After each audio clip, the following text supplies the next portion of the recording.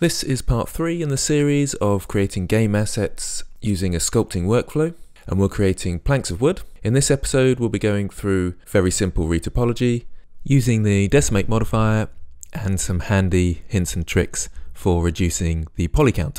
Okay, so now we've got our plank of wood and we've sculpted it and we're happy with it. We need to turn it into a game asset and texture it. So obviously it's too high poly, so we need to retopologize.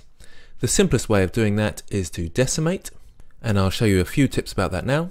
So the first thing we want to do, into object mode, I'm going to turn the matte cap off. We can get rid of this display now, and I'm going to duplicate my object. Then up here I'm going to label these. This will be wood HP for high poly, and this one will be wood LP for low poly.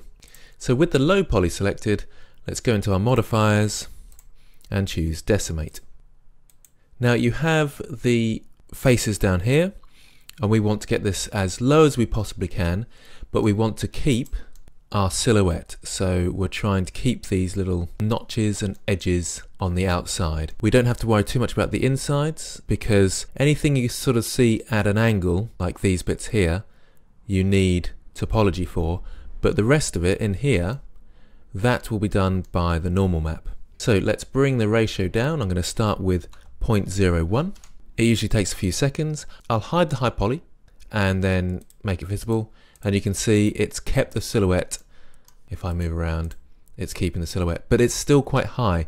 3,500 faces is quite a lot for a game asset like this that you might use a lot. Let's try and get it lower. So 0.005, and now we're down to about 2,000 faces, which still I feel is a bit too high, but we are generally keeping the silhouette. That looks good. So let's go a little bit lower, 0.003, and you can see there we did lose a bit of our shape, I feel. So if I go to the high poly and low poly, actually that's not that bad. We've kept most of it, it seems. It's best to move around a bit. Yep, that seems fine. Let's try and go a bit lower, 0.2. So we should be getting around 500 faces now, so 700. And that is working just about. You can see in places like this it might be a problem at steep angles, so somewhere like here, that seems okay. I think maybe that's as far as we can go this way of retopologizing. And 700 faces, that should be okay as long as we don't go overboard in our game engine. Okay, so we'll try it with that. It's a good idea to save your work now, because as soon as we apply, that's called destructive editing and we can't get back. So let's save our work.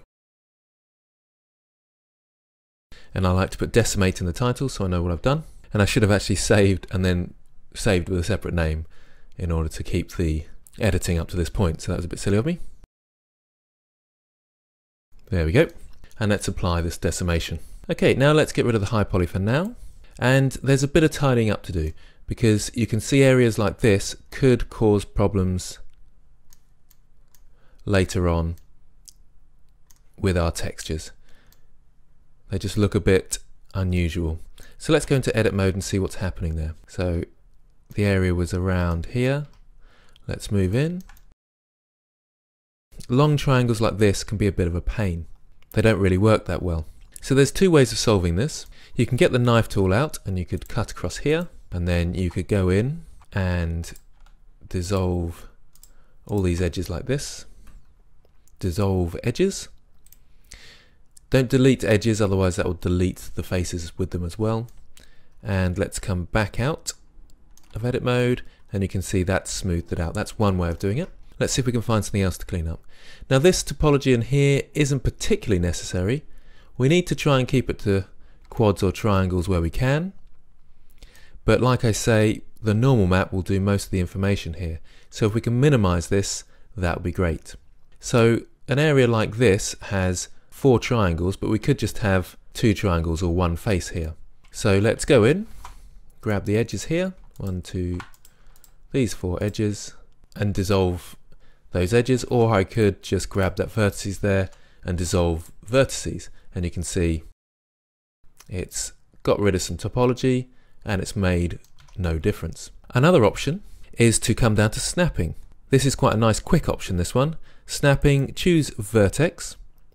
And now when I grab vertex, let's choose this one here. If I grab it, it will snap to another vertices like this. Even better, I can press this button and it will automatically merge them when I snap. So G to grab, and then it merges those vertices. And I can probably do the same with this one here. Grab, pull it in. It's a bit messy around here. Grab, pull that in, and you can see I'm slowly getting rid of topology that is unnecessary. It takes a tiny bit of practice, getting used to what you can get rid of and what you need to keep. And obviously undo is your friend with this thing. And be careful around the edges here that you don't distort it too much and you don't move away from your silhouette. Now if I move this one to there, I'll undo it in a second, but you can see I've got a long triangle here. Let's just check our silhouette. So actually I want to get rid of that edge. It doesn't always affect it badly, but long thin triangles like this can be frustrating, especially if we wanted to go into texture paint later. Sometimes that can cause problems, I've found anyway. Back to vertex mode. Can we pull any others around? Maybe this one, maybe this one. We've got a long thin triangle there, so I think we can grab that and pull that in. We can probably dissolve this vertices, or we'll just move it over there so we can stay in our little grab mode for now. Let's see about moving this down. That creates a long thin triangle there, but can we move this one down? It's a bit like playing a computer game in some ways. Now if I go back, you can see it's not looking too nice there. Can you see the shading? So I'm not sure that one was that happy with that one. So I'm going to undo that. One other option, because I think I might want to keep this here, is to select it and say smooth vertex. Let's see what that looks like. And that smooths the vertex out, puts it right in the middle of everything, and that should help us. So let's go round fairly quickly now, smartening our mesh up. Be careful of this. This is snapped to a vertex underneath. You can tell because it looks a bit unusual, so make sure you undo that and you're snapping on the right vertices.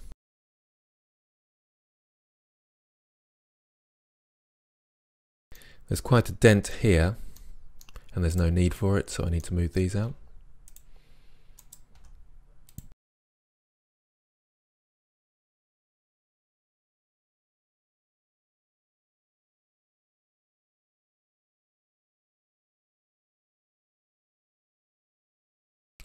I might be a bit careful around here because you can see there's some topology that might get distorted.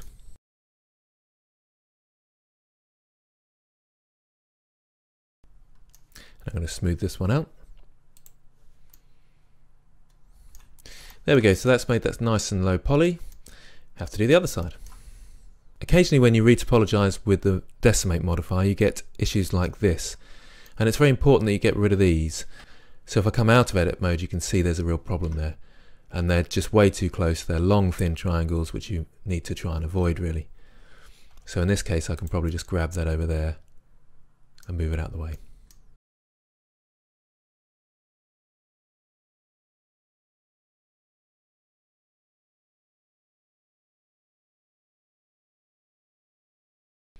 This one looks a problem. And you can see there's some shading problems here. There's a vertices right underneath there, so I can delete and dissolve that one. I could just pull it over there, in fact. Remember, you can always press the full stop on your numpad as well, and that will center around a point, much like Alt F in sculpt mode.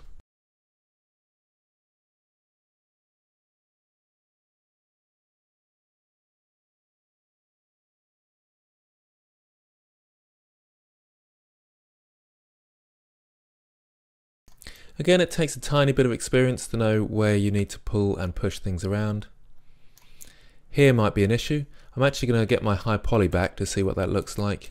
And you can see there's sort of blobbiness here that's coming over the top of it. But it shouldn't affect our silhouette too much. So can we remove this sharp triangle? I'll click on that one smooth vertices. Let's go back to our high poly, and we're losing a bit of shape here. I don't think it's going to affect our normal map too much though, so we should be alright. However, if you were to worry about that, you might have to use the knife tool and maybe cut across here, like that. And then we can move these ones into place with snapping turned off.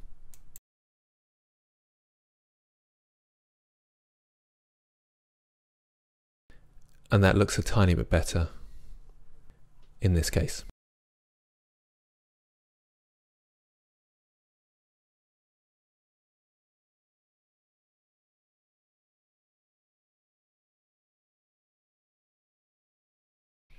Okay, that all looks okay. Let's select all. We've got now 500 faces. That's a lot better. Let's just double check with our silhouette. You can see the shape coming through, but generally around the edges it's still fine. Perhaps there'll be an issue around here. Let's just go in a bit tighter and have a look. That's quite a distinct difference there. We can see how it goes and then see if we need to change it afterwards, but that might cause us a problem, and that'd be interesting to see. Okay, so that's a basic way of retopologizing using the decimate modifier. In the next episode, we'll be looking at baking out our textures using Blender Render. Let me know in the comments whether you're enjoying the videos, and thanks very much for your support. Thanks for watching.